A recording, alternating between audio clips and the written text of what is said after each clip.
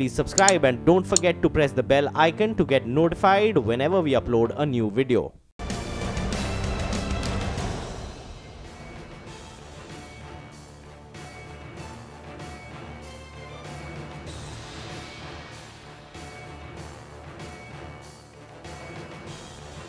Thank you for joining us on this special show. We're calling it 18 for 18. What a run, what a dream run it has been for the Indian equity market 2017. And who would have thought, really, if you just rewind back and talk about all the gloom and doom that was surrounding us back in December of 2016, demonetization and impending huge indirect tax reform. Well, the Indian market has come a long way and come on top, and how? Almost a uniform one-way steady rally, 30% gains on the index, and if you pick the right stocks, then a lot more. So thank you very much for joining us this evening. We're coming to you live from the Bombay Stock Exchange. The exchange, of course, celebrated that magnanimous 34,000 mark on the Sensex just yesterday. I'm Surabhi Upadhyay, Nigel D'Souza with me to take us through the next 1 hour. And Nigel, I think for 2018, what comes to mind is that I don't know if it's going to be as steady and as beautifully straight as it was this year, but I think it's going to be about the stocks, right? You get the right stocks, you always make money. Isn't that so? Absolutely, Surabhi. You just said that. You know, we had the Indian index that was up close to around 30%. So you'll say, boy, I got it right if I put my money in the index. But you look at the mid-cap and small-cap space, that's up between 45 to around 55%. So that's where the real money was made. And since we're talking about 18 stocks that we're going to get, well, I remember when I was close to 18, at that point of time, the BSE listed market capitalization was around, what, 40 lakh crore approximately. The addition in this year is close to around 45 lakh crores, the BSE listed market capitalization. So I don't think we should, wait any longer. Let's get straight to our guest and let's get those 18 picks. The 18 for 2018, ladies and gentlemen. Well, we have our star-studded panel of market experts. You hear them, and they've been with you through the journey of wealth creation. Mr. SP Tulsian, Prakash Diwan, Ambareesh Baliga, and Mehraboon Irani. Gentlemen, thank you so much for taking out the time and being with us as the year is winding down. Let's get started. The audience and our viewers are waiting with bated breath. Mr. Tulsian, we'll start off with your first call, and it's a very interesting one, I thought. CG Power, a company that's gone through the motions, split its business into different verticals. Is there a big turnaround in the works? What are you expecting from the performance going forward? See, actually, this company did a mistake of foraying into the overseas business, and that was the biggest mistake they did in 2007. In fact, their domestic business has been doing quite well, and having realized that mistake, the company has started, in fact, monetizing all the overseas assets maybe for the last 3 years, 2014, and now that seems to be coming to an end. They sold their Ireland unit, Germany unit, Brazil, US, everywhere, except for Thailand, the transformer making unit, which has turned around and now contributing in a big way. So practically, if you see pending amount to be received, because many of the deals have been concluded in this last maybe 6 months or so, so still they have to receive the money from the buyers of those units. And if one sees the financials of the company of 30th September, you will find that on a net-off basis, it's a debt-free company, maybe with some cash in their hand. And now companies totally focusing on the Indian business. And as I said, that the Thailand business also, because which is a profit-making. If I just quickly go through, they have a very strong presence in power system and industrial system. And now the two areas, one is transmission and distribution, and second is railways. We all know that railways are now migrating from the diesel to electric locomotives. So there the company is enjoying a very good competence, and that is going to give them a very good leeway going forward. In fact, an order of about 111 crore has already been received from the railway recently in last 1 month by the company.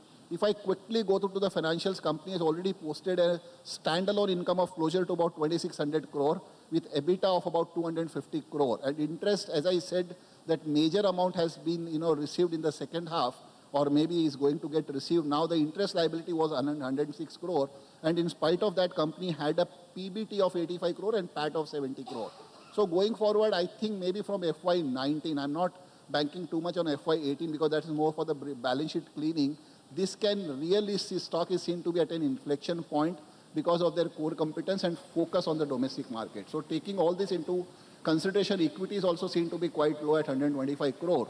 And if I take the market cap and EV, because as I said, it's a debt-free, it's about sub 6,000 crore. And generally, if you take a comparable peers, maybe like ABB, Siemens and all that, they always rule at an EV to sales of about 6 times, maybe 5 to 6 times, while this company is ruling at an EV to sales of 1x. So tremendous potential going forward from FY19 onwards. Promoter stake is 35%, but the institutional holding is at 52%. So taking all this into consideration, one can keep a target of about 115 in year 2018 on the stock. All right, so that's the first pick that's coming in from Mr. Tulsian. Watch out for that one. CG Power is the one that we're talking about. But let's move to Prakash Diwan then. Prakash, this one is a rather interesting one. EIL, I remember they came out with a good set of numbers, and the stock was on fire from there. You believe that it's good for more? Yeah, so, just before I start explaining EIL and the other picks, just wanted to caution people that this is the first time that instead of focusing on target price, you're also talking about a decent level or zone to get into. And for this stock, you very rightly said, ever since the Q2 earnings came through, it's actually moved up significantly. But I believe the market will offer us a decent opportunity to enter sometime in the first half. Maybe, it's the first quarter itself of 2018. So hold your horses. Don't kind of, go and buy on Friday morning or Monday morning. Give time for these stocks to, come into that right zone for your buying to make meaningful sense. And Engineers India Limited, at current levels, is also discounted fairly well. The reason being, Nigel, the earnings in the hydrocarbon business is a lot dependent on execution. And there's a long way. The projects are with a very long cycle in mind. It's not like consumer goods or autos where everything is very visible. But my sense is EIL is in a very great sweet spot. You have seen crude go up suddenly. When OMCs are sitting with the kind of money that they had, they're no more going to enjoy themselves for the way they've done for the last 2 years. They will have to invest into backward integration and put a lot of money behind the refining side. And what's going to happen is scale is going to become critical in this business. So the smaller refineries will have to scale up or die. Okay. So when that happens, companies like EIL start getting a lot of businesses, a lot of order booking, which is that I wouldn't be surprised if they cross 21,000 crores by 2020 also, which is the next 15 months. And that translates into some very decent operating leverage coming in, because you really don't have to deploy too much of assets to be able to execute that. And the margin trajectory will also improve because they have started focusing a lot on PMC, which is very similar to what NBCC does on the construction infra side. EIL does on the hydrocarbon side. So it's just project management consultancy, which pays them much more. The ROEs are better. So all said and done, it's a great stock to have in your portfolio, but buy it on lower levels. How much lower would you say? So I would give it a range of 165 to 170, 175. Also, potentially, if something goes wrong with the market, there's a correction which is significant enough. And this time around, out of the picks that we have, quite a few are F&O items. So you also have the potential to hedge your, buying on the cash side. So EIL at that level would make sense. You could keep on accumulating. The target is about 220, 225, 222, 225, which is not much from current levels. It will be about 25% from the level that I'm talking about. Okay, fair enough. So that's our second pick for 2018. Let's move to the third one. Ambareesh, you've chosen Cummins. Interestingly, when the company was in news, and of course the M&A news was denied. Also going through a bit of a management overhaul and change. Right. What do you see ahead? More than the management overhaul, I think it is the sector which is under question. Whenever you talk of Cummins, you talk of combustion engines, internal combustion engines. And when you talk of that, the first thing which comes into your mind is EVs. Now, what happens to internal combustion engines over the next couple of years? But yes, I think EVs will take over, no doubt, but that is still some time away. And by the time the internal combustion engines are completely out, I think it's going to be a couple of decades. So there is still a good run left for Cummins. And at the same time, Cummins is also working on like electrical engines. And they are already testing out in the US. I think by next year, you'll have most of their buses out there running on Cummins electrical technology. So clearly, their research and development is extremely strong. And Cummins India clearly has an edge from the parent. So looking at all this, looking at the way the Indian economy is expected to grow, because this is clearly linked to the Indian economy, because with the infra growth, with the growth in railways, clearly Cummins is going to, benefit, no doubt. And balance sheet is in an extremely good position. Hardly any debts. So looking at about 20 rupees EPS for FY19 and about 24 for FY20, this stock should not be bought immediately because, like you rightly said, it had run up because of the rumors. So on some sort of a correction at possible levels of about 860, 870, it could be bought for a target price of about 1,200 or so. All right, so that's the pick that we're getting in, coming in from Ambareesh. Cummins is the stock that he's looking at. He's saying that, in fact, maybe you could look to get into it on a bit of a dip. But let's get Mehraboon into this one then. Mehraboon, you're looking at a stock, Asian Granito. I remember the stock at around 50 rupees a few years ago. Then it had a big run. Promoters bought from the open market as well towards the end of last year. Asian Granito, it trades at a bit of a discount to larger peers. You think that's good? This is a stock recommended earlier by me, and it never made me think more than a minute to take a call that this is also a stock which I would like to be loyal to and believe that this stock should be at least a 750 to 800 rupees stock over the next 12 months. All right. I think Asian Granito, let's look at it, is the third most profitable tile company in India, and it is the fourth largest in terms of turnover, because in turnover, I think Johnson is ahead of it. The company has achieved this, worked very hard over the last 2-3 years, has merged various subsidiaries. It has concentrated on introducing new products, has concentrated on high margin products, expanded into new geographies, expanded its dealer network, and worked on enhancing its brand presence. Earning per share of 13 rupees. Question mark, 2016-17, 13 rupees. Why should the stock be at 530, 540? The reason is I believe the company should report CAGR growth of at least 40% over the next 2-3 years. And I will not be surprised if the company has an earning per share of around 35 to 40 rupees by 2020. Now, what valuation do you give? 20, the price is 800. At 35, the price is 700. The stock is right now 520. And I do believe that, yes, as and when the market suffers a minor accident, the stock should correct 5-10%. So what? As long as I see a price of 700 or 750 or even an 800, why should I bother about a 5-10% correction? Because people have been waiting for a correction for quite some time and the stock has run away, like you rightly said. So at 525, 540, 545, if I see a price of 750 to 800, which is my target, I think I'm an investor in the stock. Marketwallahs are here to give you some top ideas for the year 2018, 18 stocks that you can bet on to create more wealth and add more glitter to your portfolio. We're 4 down. Let's move to the next round then, and I'm going to come back to Mr. Tulsian. Mr. Tulsian, the next stock that's on your list is Akshar Chem. Interesting place, specialty chemicals. I was trying to do whatever little reading I could after the market.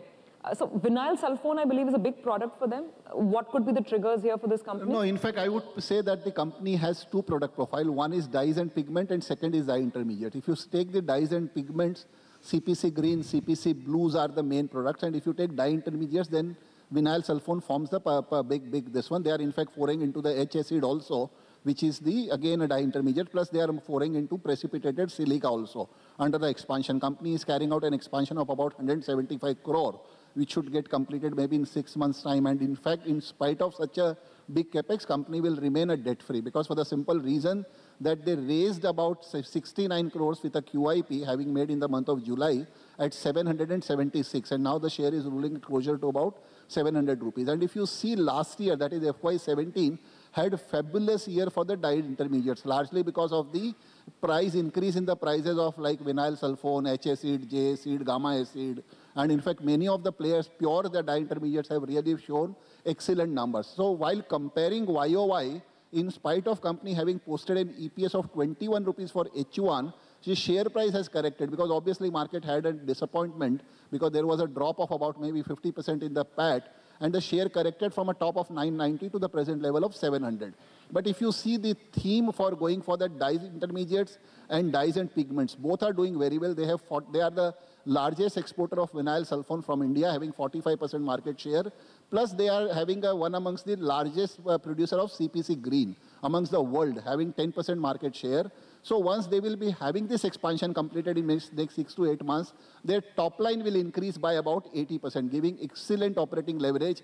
As I said, company will continue to remain debt-free. So if I have an H1 EPS of 21, H2 is definitely better because of the increase seen in the realization and margin of dyes and pigments and dye intermediates. So take 45 rupees as EPS for FY18. For FY19, I think that will be a real big explosion in earnings. And I won't be surprised to see an EPS of about 75 to 80 also for FY19. And that will really be a big kicker for the company to post growth in its top line as well as in bottom line.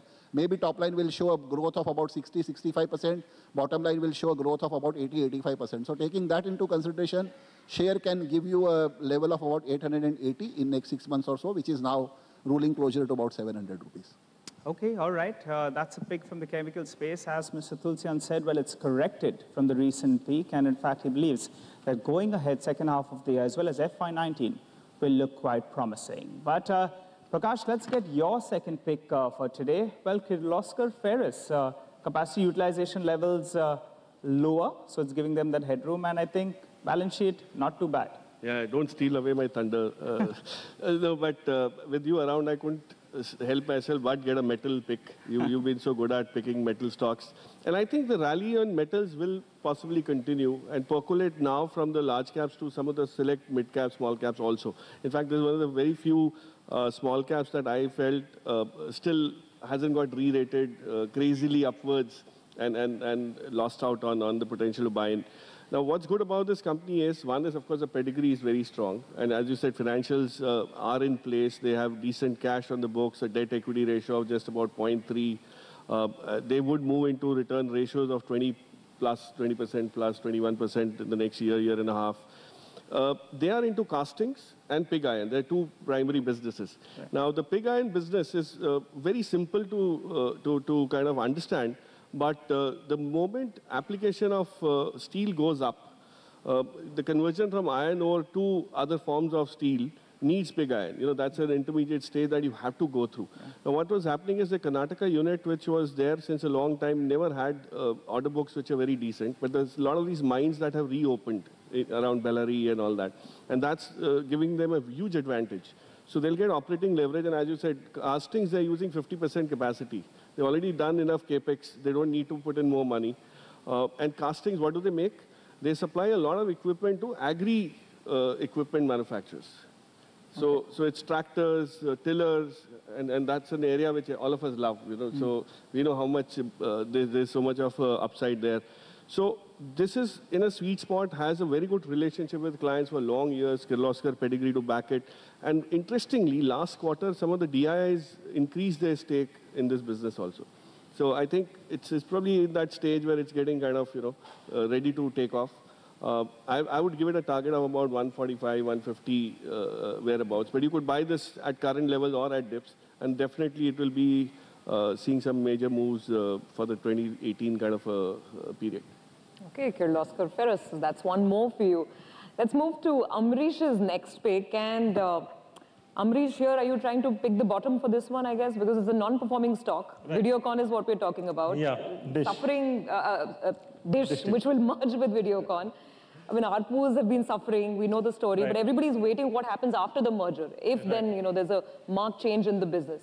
Yeah, but then, see, generally sectors like these pass through a couple of phases. The first phase is when there are too many competitors, everyone vying for the same market, margins are under pressure. And then you get into a phase of consolidation. And what we have also seen, Dish taking over Videocon. So post the phase of consolidation, you normally have the margins starting to move up. And that's what I see happening as far as Dish is concerned. Secondly, we have seen that ARPUs were bad. They're improving, and they have stabilized at this point of time. So I expect that to improve going ahead.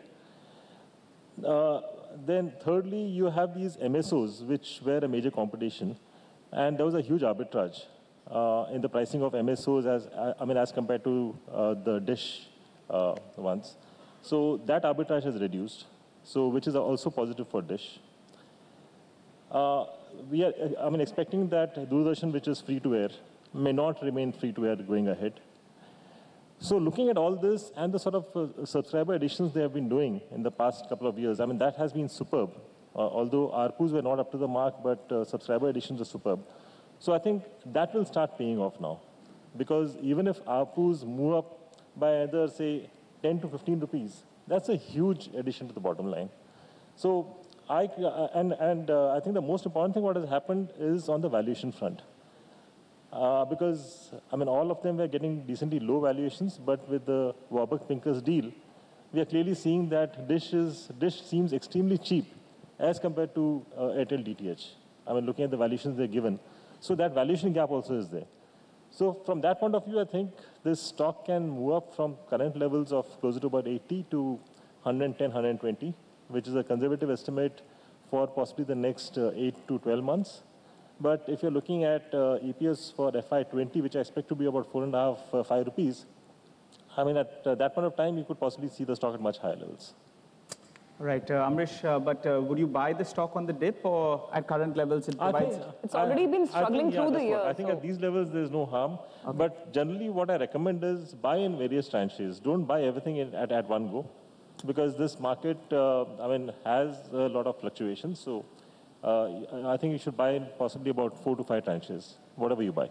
Okay, all right then. So that's the Dish that's served for 2018 from Ambareesh. But let's move on to the next pick then.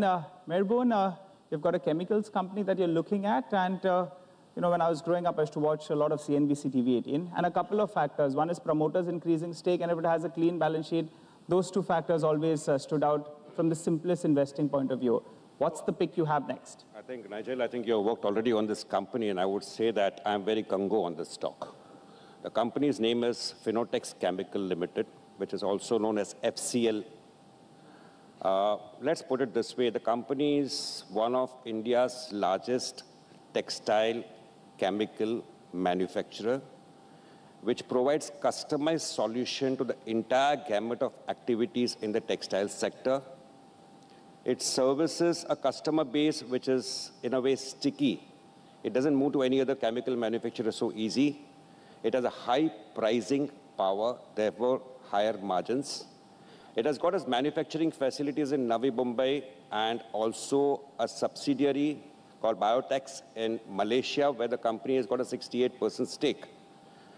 It is a star export house, has presence in 33 countries, and what you rightly said, balance sheet, absolutely clean, 22 crore equity, 11 crore shares because it's a 2 rupees face value, zero debt, consistent dividend paying company, earning per share of around 1 rupee 80 paise last year should at least become 2.5 this year, and should move to at 3.5 to 4 rupees next year. And this is without one major trigger which I'm coming to.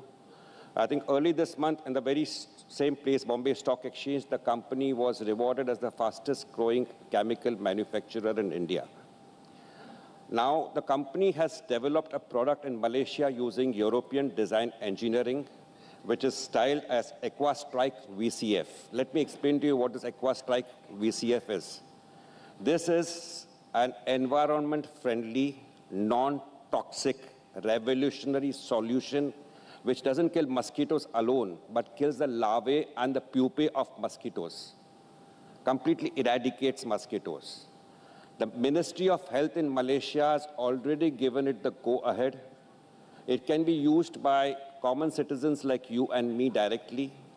It is a non-pesticide, not poisonous to humans, and they already effected sales in Singapore and Malaysia. The company has applied for patent and has applied also to the WHO.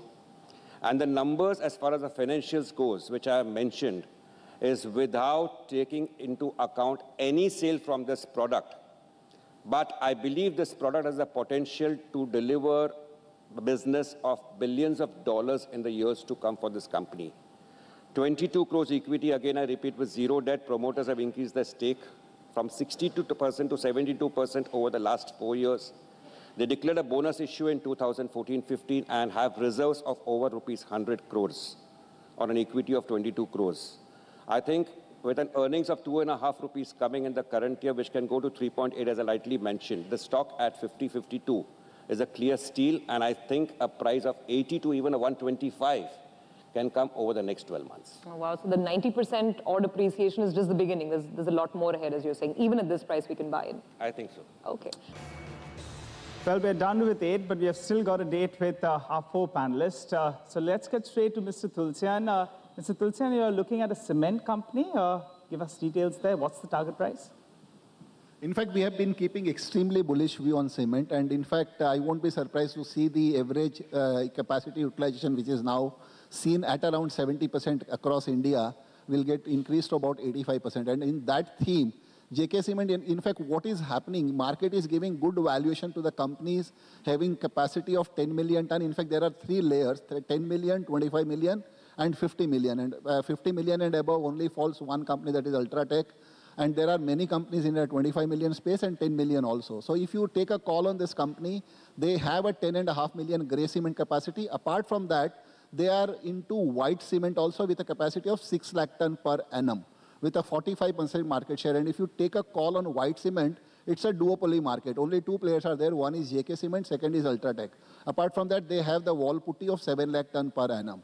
And in fact, the financial performance for the first half, generally, cement companies are posting an EP, whatever earnings of about 33 to 40% in first half, and with not a significant growth having seen in any of the companies for this H1 FY18, if I really take a call. But this company has shown extremely better numbers for H1 FY18 over H1 FY17. And if I just take a call, 15 rupees EPS was last year in the first half, and this year it is 25 rupees. And second half, they had about 25 rupees. So if you take in all about 37, 38 rupees, EPS which they have posted for FY17, they are going to end this FY18 with a EPS of about 60 rupees. Now come on the financials, very low equity at about maybe 70 crore with a face value of 10 rupees, and market capitalization and or the EV is quite low, seen at about 7,600 crore as market cap and EV at 9,100 crore.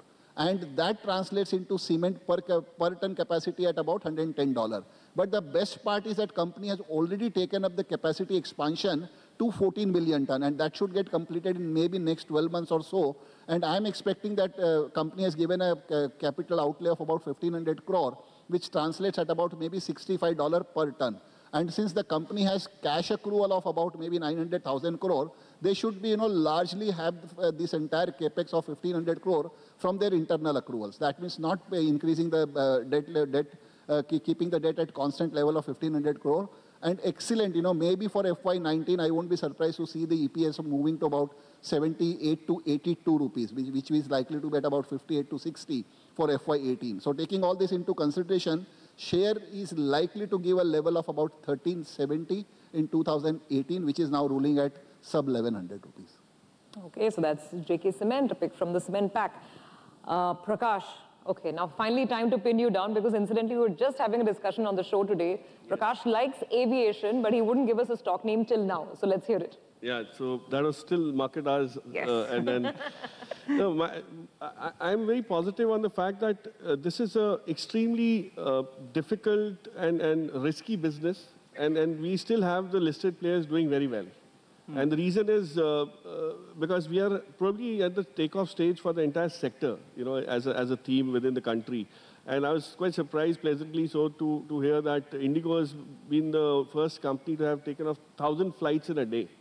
1,000 flights in a day is really big, and very few companies have been able to do this in such a short span of time. But here we are not talking about Indigo. The pick that I have is Jet Airways. Jet Airways, despite the run-up, that's what I think, despite this massive run on the stock already. On crude, yeah. On Jet Airways itself. No, but see, it's like this, Sarvi. Everybody is expecting Indigo to be so well performing that if there's any slippage in their performance metrics, people will punish it. But if Jet does even half as good, they want to reward it amply. Absolutely. So that's the whole expectation from Jet, because it's been a down and out. So people who have flown Jet Airways know that it's primarily because of the connections that they have in certain sectors and the JP miles that you get. that most business class, travelers also like this thing and the corporate side. But my sense is Jet has started doing a lot of things in terms of cutting down costs. The efficiencies would change dramatically. And if you have a KLM or an Air France or somebody bailing them out on the balance sheet, so apart from P&L, the balance sheet will also start getting repaired quite well. And if you notice, quietly, there's been a reconstitution of the board itself. So from a lot of people who are just iconic names and generalists sitting on the board, they've actually got people with experience from aviation and similar sectors. And that's driving things very rapidly. So if Jet transforms itself, it'll get rewarded very, very easily. So I'm expecting that to be a turnaround story of sorts. How much more in 2018? I wouldn't be surprised if it goes to that 1100 kind of a mark as well. So I know it's already moved quite well, but it will be volatile. It's not going to be a smooth ride, but it will reward if people patiently hold on to it, especially this year. Okay, all right. So Prakash is suggesting that, in fact, you take off from here with Jet Airways. But you can't keep banking out of this. Ambareesh, your next pick, a banking pick? Yeah, it's Karur Vysya Bank. So I would say this is a prime example of why you should stick to your core competence, why you should do what you know best.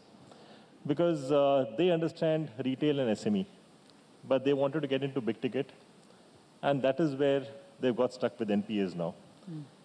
The other thing is, as far as banking is concerned, clearly, I mean, this is true for a number of other sectors, but especially banking, it clearly depends on who's leading it. And we have seen this happening in IndusInd. Mr.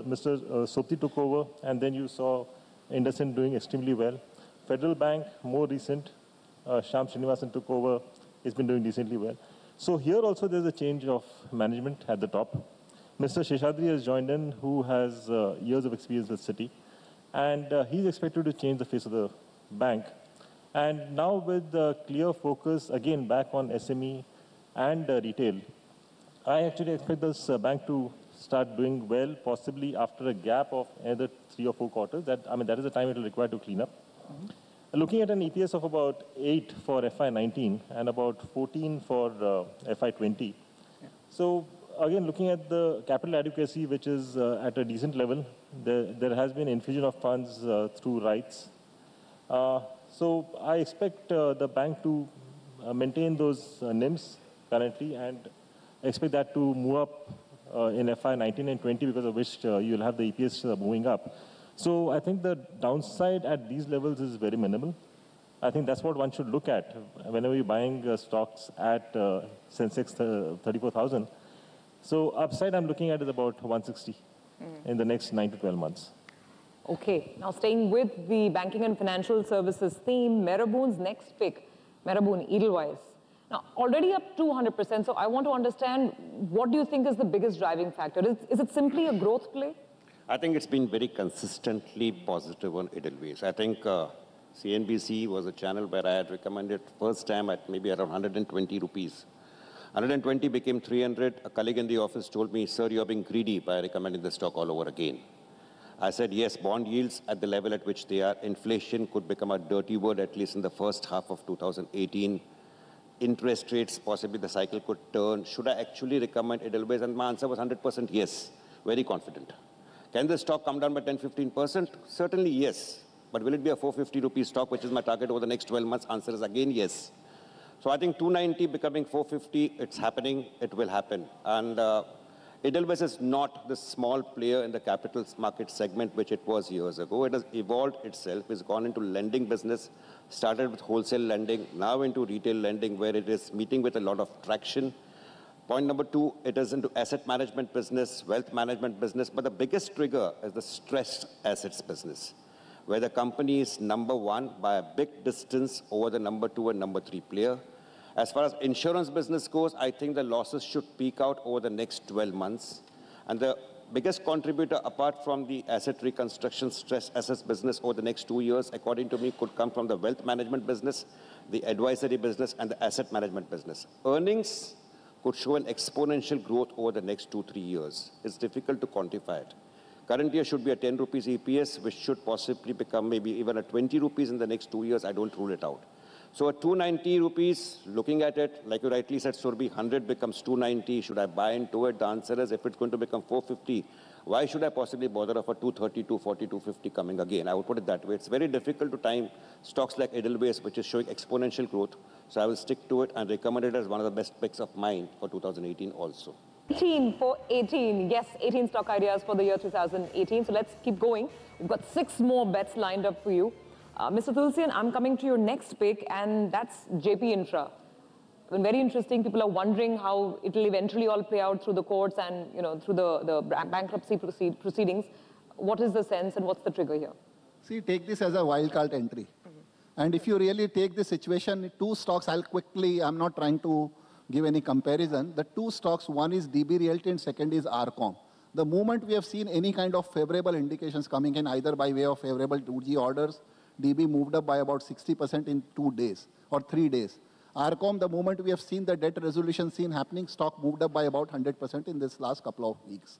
Now, if I just quickly come on JP Infra, since I have been given just 1 minute, the company has 165-kilometer Yamuna Expressway with a residual concession period of 30 years. Generally, in all road projects, you have a total concession period of 20 years. Here it was 36 years, of which they have completed 6 years. So they have a residual concession period of 30 years.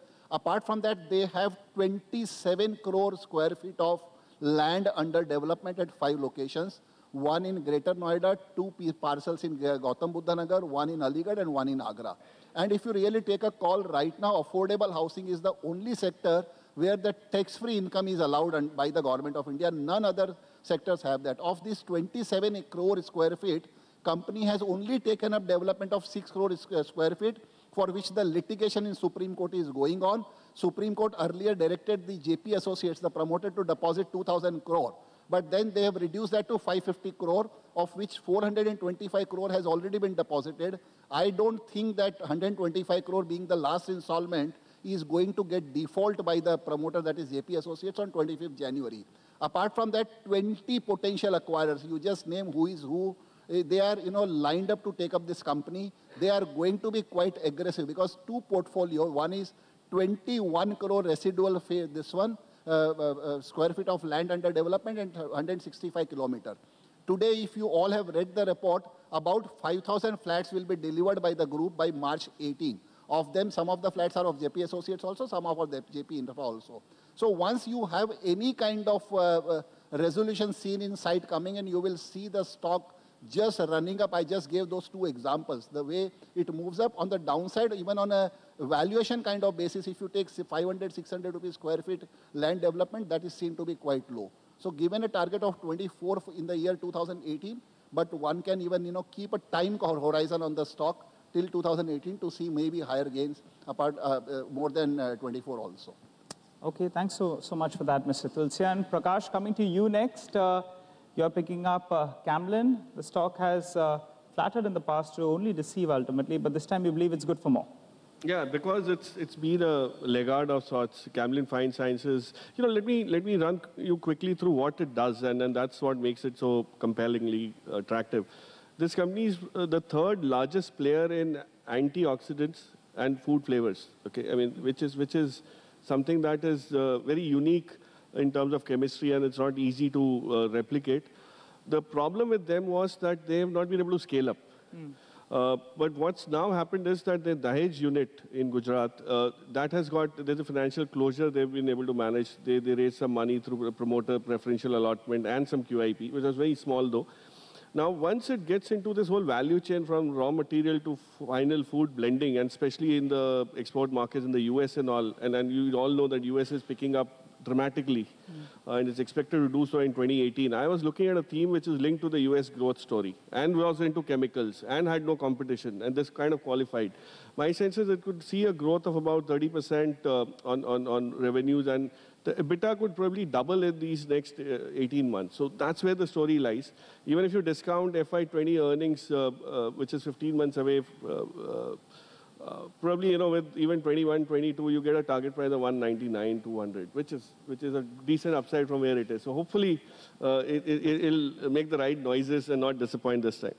Okay. That's Camlin Fine Sciences. Moving to Ambareesh's next pick. Yeah. I must say I really like their tagline. It's the way you make me feel, Monte Carlo. But coming to the stock itself, I think the issue price was 645, if I'm not mistaken. Stock's gone through its own journey. It's been an underdog completely. What's the trigger? What's changing now? I mean, we remember Monte Carlo only during winters, and that's the time we hear about it. So clearly, the business was seasonal. And what affects this? I mean, if you look at the other sectors, they get affected by the economy. So this gets affected by the economy as well as the weather. So if you have a weak winter, it affects the sales, and that's what had happened in the last 2 years. But now, since the last couple of years, they've been also trying to move out of that and get into cotton fabrics in a large way. But that summer was not very successful. But now with their revised strategy, I expect that things should fall in place. They're increasing their institutional sales, increasing their EBO footprint, getting into more of sub-brands, ladies and kids wear. So I think this should really work out well for them because the initial feedback which has come has been quite decent. So looking at an EPS of about 36 rupees for FY19 and about 49 rupees for FY20, it looks very cheap compared to, other branded players. So I think this is because of the history, but I think it should catch up. So I think at these levels, it looks decently cheap. Possibly you could see, have a downside of about 5 to 7%, which is there with any stock. But looking at a price of about 740 over the next 9 to 12 months. Okay, we'll keep an eye out then on the Q3 numbers. Last year was impacted by demonetization, so this one's going to be quite interesting. Well, Mehraboon, let's come across to you. Sterlite Technologies, that's the one you like? Again, consistently positive on the stock, and the reason is that one can defend the valuations because the growth is going to keep on coming. I think as a global leader, number one, in telecommunication equipment, which includes optic fiber cables, data cables. The company has operations mainly in India, China, and Brazil, but has marketing network nearly across the world. Global demand continues to be robust from China, which has 55% of market globally, and also from Europe and US. The company works on 3 platforms. Number 1 is the product, number 2 is the services, and number 3 is the software vertical. The company, despite having made a lovely capacity expansion, doesn't have any stress in the balance sheet with the debt equity less than 1. The company should be spending at least rupees 10 billion on further expanding capacity over the next 2 to 3 years. And I promise you, I believe that the debt equity will become more comfortable despite spending that kind of money. The earnings this year should be 8 rupees, 9 rupees, but I will not be surprised if this earnings double over the next 2 years to 17 to 20 rupees by FY20. I believe that if one tries to look at the traditional EPS manner, 7, 8 rupees, going at 290, stock looks expensive, I believe the market will continue to give it a thumbs up, which it has given in 2017, because of the growth which this company will report. Also, Digital India, the favorite concept of our Prime Minister, should bring in more and more orders coming from within the country also. So I think Sterlite is on a good wicket. Again, the stock, can it correct by 10%? Who can stop it? You and I cannot stop it. But 250, 260, 290, 300, but I believe the stock has the potential to be a 450 to 500 rupee stock over the next 12 months. All right, thanks, Mehraboon, for that. Mr. Tulsian, let's come to your last pick, Cineline. Your thoughts? See, this is purely a real estate company, and if I just go through quickly, they have 9 cinema halls in Mumbai, Thane, and Nashik, and all are leased to PVR. So they are getting a fixed annuity income. Apart from that, they have 84,000 square feet of sellable area booked in Kanakia Wall Street. This is again a commercial complex coming on the Wall Street concept, which will get leased out by them maybe for about 15 crore on annuity, and the possession should be given to them maybe in the next about 12 months or so. Third property which they are owning is a shopping mall in Nagpur, which is 90-95% occupied.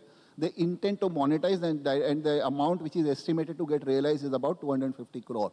In fact, if you see amongst the realty space, generally, either they don't have the earning or they are over-leveraged. But in case of this company, they have consistent EPS of 4 rupees on an annualized basis, and the debt is just 130-140 crore, with market cap of 310 crore, EV of about maybe 440-450 crore. And if you take the conservative valuations, because as I said, 9 cinema halls are all going to get developed maybe every couple of years, one or the other property, which will keep giving them the further monetization of each property as well. So the net present value of the properties, insiders or maybe the experts are estimating to be at about 1,300 crore.